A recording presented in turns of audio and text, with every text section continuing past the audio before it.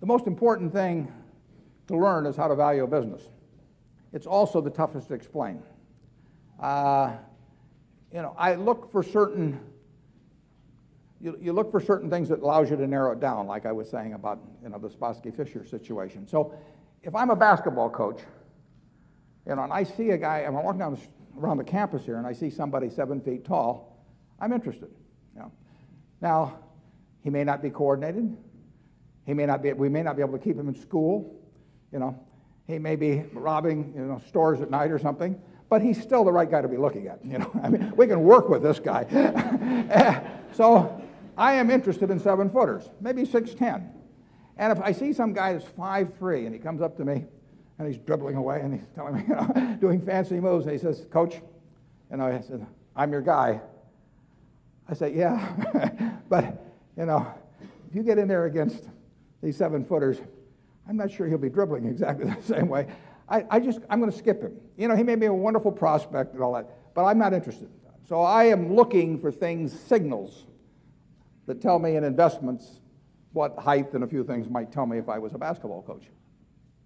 In the end, what I'm going to buy is the business where I feel extremely certain about the competitive advantage, extremely certain about the integrity and ability of the management, and where I think the discounted flow of the cash that business will produce over time makes sense in relation to its current price. You really are looking for a business where you see the future. And that's why we don't get in tech. It isn't that I don't love the computer and think it's doing all kinds of things for society. I just don't know what it's going to look like in terms of who's going to be selling what to whom and at what prices and against whom and all of that sort of thing 10 years from now. Whereas I know that people are going to be chewing Wrigley's chewing gum in 10 years. I mean, people sitting in front of a computer chewing gum will not behave way differently than people chewing gum, in this audience as we talk. I mean, there are certain things that won't be affected.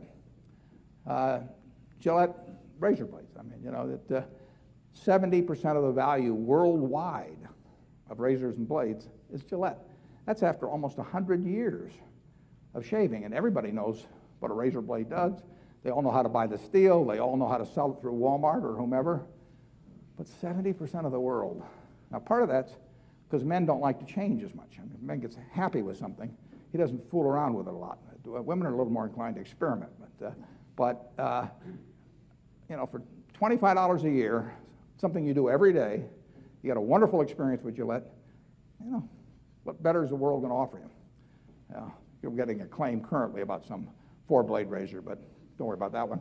The 70%, just think of that.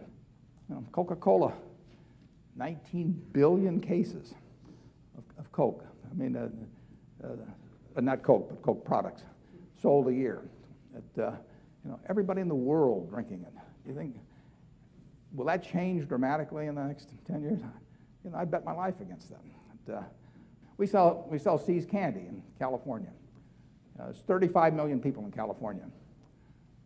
They did the right thing last Tuesday, incidentally. People ask how I got involved in the Schwarzenegger campaign. I won a look-alike contest. I mean, but here they are, 35 million people. Everybody in California has something in their mind about See's candy. What candies are in your mind? Number one candy bar is Snickers. Number one candy bar 10 years ago was Snickers. Number one candy bar 20 years ago was Snickers. People don't fool around with candy bars. I mean, you cannot come out with lots of new bars and intrigue people. It's not like, perfume or other things maybe where people experiment. If you go into the drugstore and you say, I want a Snickers bar, and it's 60 cents, and the druggist says, I've got something just as good for 55 cents called Joe Schmo's, caramel and nut bar, you're going to walk across the street. Now, when you walk across the street for a product, then you got a business. I mean, that is the test. And where a nickel doesn't make a difference. And so it's, there is no good way to compete with Snickers. You want something where price competition is not solely going to be the determining factor. And that's true of razor blades, it's true of Snickers, it's true of See's candy, it's true of Coca-Cola, and there's a lot of things of which it isn't true. That mode is what is differentiation of product, differentiation of service, differentiation of location, whatever it may be. And that's essential.